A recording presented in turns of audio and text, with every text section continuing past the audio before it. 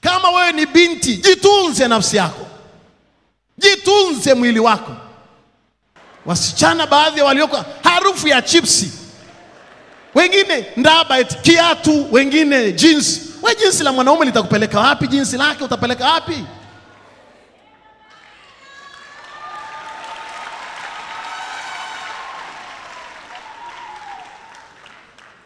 You are not cheap like chips.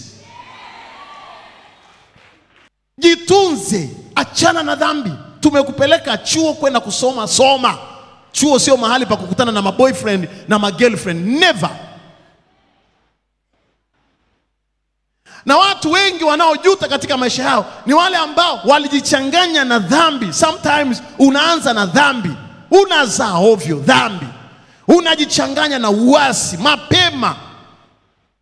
Angalia leo maisha ambayo unapita nayo. Buy your destiny. Nunua hatima yako kwa kuchukia dhambi na kutenda haki.